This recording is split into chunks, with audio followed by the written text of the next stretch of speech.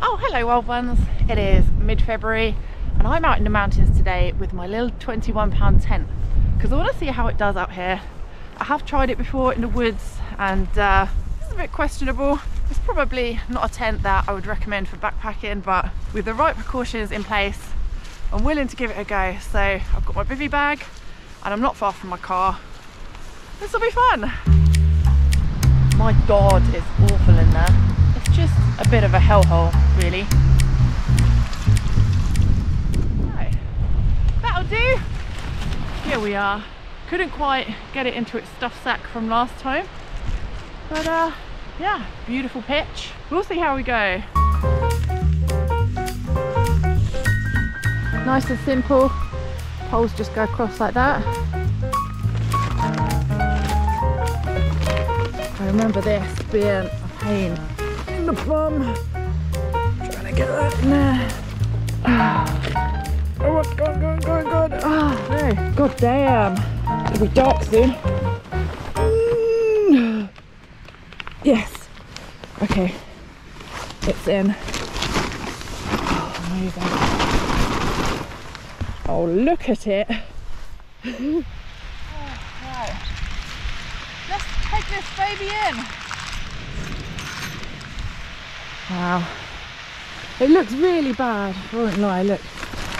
It's just floppy as anything. But it's up. Look how dinky it is.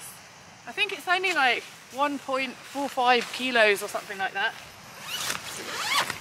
Oh, right. Let's get set up in here. Blimey, look.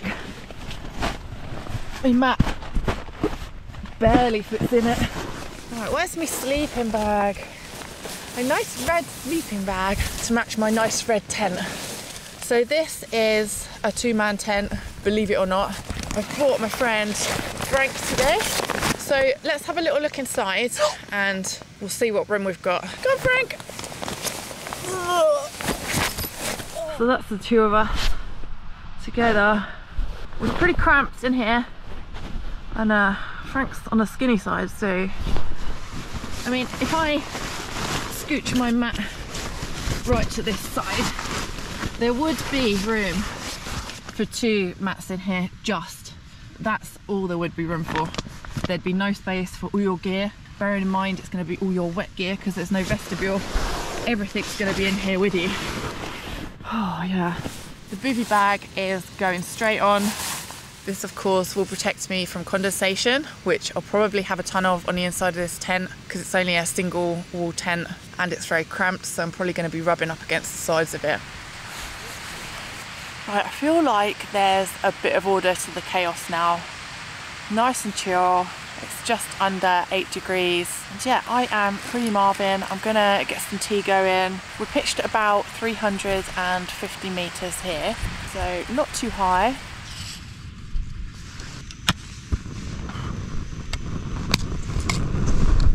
Oh God. This is another problem with no vestibule. It's just gonna blow me gas out. And if I put my rucksack here,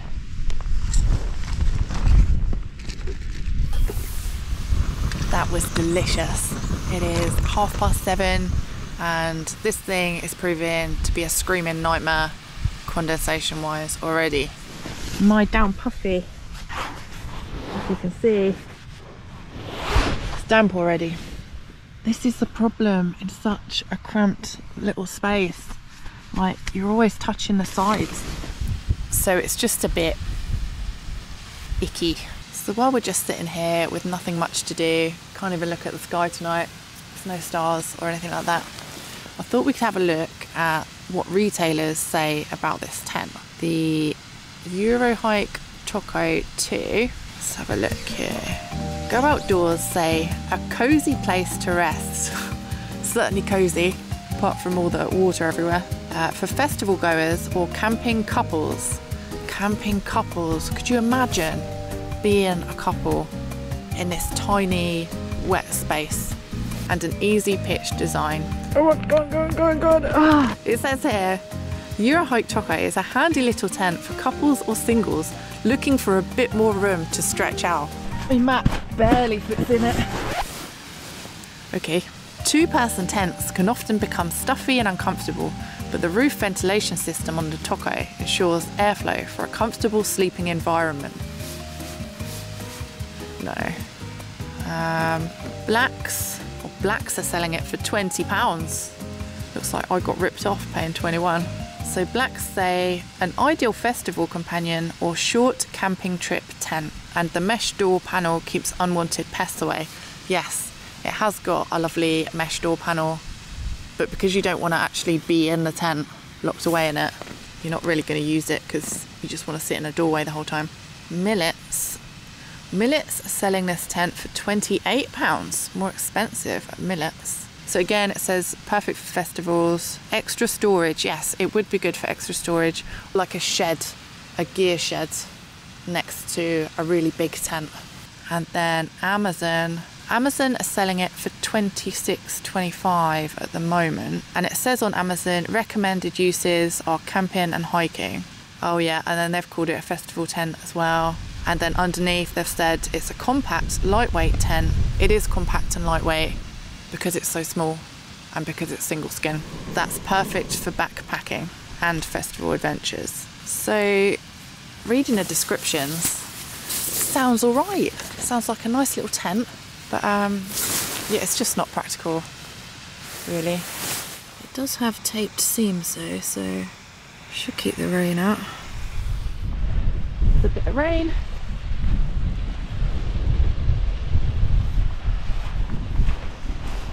Let's get back in the hole. I've taken to wearing my raincoat at all times now. It's just easier that way. It was pretty eerie up here now in the Clag. Before I could see car headlights and stuff going through the valley, and now I can't see anything. Frank and I feel very cut off from the world. It's lovely actually. We're getting pretty tired now, so I think I'm gonna snuggle down and we'll see if we'll have a nice cozy restful night in our budget shelter, or if we'll be questioning our life choices. Bye guys!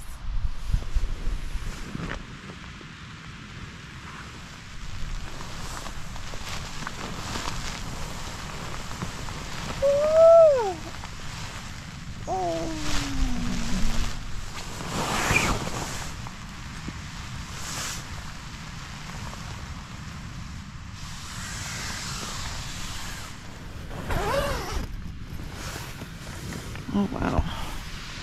Morning, Nod. Morning! I somehow managed to have 7 hours of sleep, so I'm well rested. My God, it's awful in there. It's not long enough for me to lay straight out, so my feet were pushing on the door area, and I think that's let a load of rain in. Christ, look at this. I don't know if that's condensation or if it's leaking somewhere. That was dripping. I don't know if the door's leaking maybe.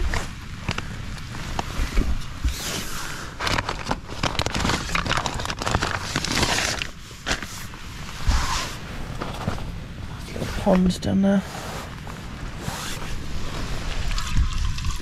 I don't think that's condensation. I've got a leak. If I sit up, which I can only do right in the middle, my head's touching the roof of the tent, which is of course wet because the condensation is horrendous, so it's giving me a bit of a neck ache. And because there's nowhere for the condensation to go, it just pools on the floor. Puddles of condensation. That's crazy. And then if I get sick of being in there, I want to have the door open, the rain just comes straight inside the tent. The doors, which are all wet, hang inside the tent and drip rainwater inside the tent. And then because there's no vestibule, your stove keeps getting blown out, you get wet just trying to make a cup of coffee. Gone out again. What's the point, honestly? It's just a bit of a hellhole, really. I paid £21 for this tent, which I think is overpriced actually. Actually, I think Eurohike should pay the customer, sort of as an apology. But in all seriousness, I have seen people refer to these little tents as dangerous. All camping can be dangerous. All shelters can be dangerous. Even my most expensive tents can be dangerous. Tarp camping can be dangerous. The act of sleeping outside in weather is inherently risky. Happy breakfast time. But I think the real risk is not the shelter, but complacency and unpreparedness. I think it's more dangerous to go out with like a really expensive hilly, thinking, oh yeah, I'm completely covered, it's not going to break, I'm not going to have condensation, you know, not having backup gear, not having a backup plan. I think that's more dangerous, in fact, than going out in a tent like this and having all the backup gear that you need to be absolutely fine. I mean, I've done a lot of moaning about this tent, but that's because it's inconvenient and uncomfortable and it's not particularly enjoyable to be inside it, but I'm completely fine. I'm warm and I'm dry and I'm well rested because I'm well prepared for the issues that I might face. So I would just say that regardless of the price of your shelter, it can still have terrible condensation, it can still leak, it can still break, the poles can still snap. So always use a bivy bag, always use a dry bag over your stuff, always have some sort of cloth or towel or something to mop things up with. Have a backup plan and don't put all of your trust in one form of shelter. This bivy bag is absolutely essential in my opinion. I mean, I've got nothing against cheap gear. I started with the cheapest gear. I think my first tent was a Van Gogh Soul and it was about 50 quid. And I loved that little tent. For the kind of camping I was doing when I first started world camping, it was fine and I have some amazing memories in that tent. And some of my stuff now, like this little stove, cheap, been using it for years, absolutely love it, because there's cheap gear that's cheap but it's good and effective, and then there's cheap gear that's just a bit rubbishy really. So yeah, read the reviews I guess, see what other people are saying about it before you buy it.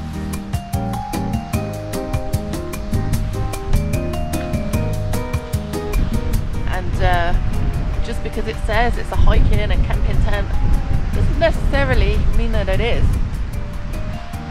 It might actually just be a shed. Frank's well and truly had enough, look. Right. All packed away in there, all dried up.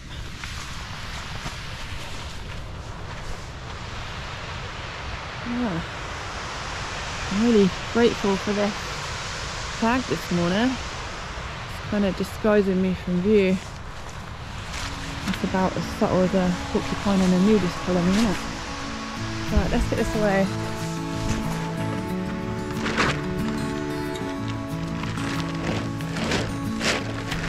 Let's go. Thank you, camping place. Oh, well, that was interesting. And I would say, if you were looking to get into wild camping and you're on a budget, I would save up for a bit longer and get yourself something a bit more suitable, something that's gonna make it a more enjoyable experience for you. I mean, I don't believe there's such thing as the perfect tent. My most expensive tent, my hilly, I love my hilly, but it's heavy, has condensation issues also. My MSR Hover NX, expensive, but it broke in the wind. My Lanchans let all kinds of water in and fall down.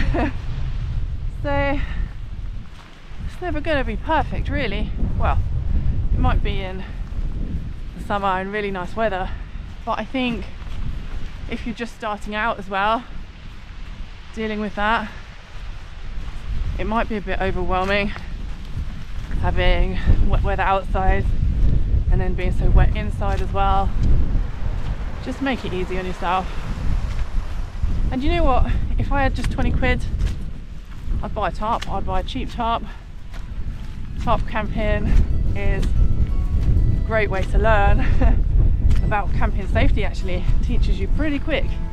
You need a bivy bag, you need to be prepared, Right, I'll be back down to my car in a little while, so thanks for watching this little video, you guys, and I'll see you again soon. Bye.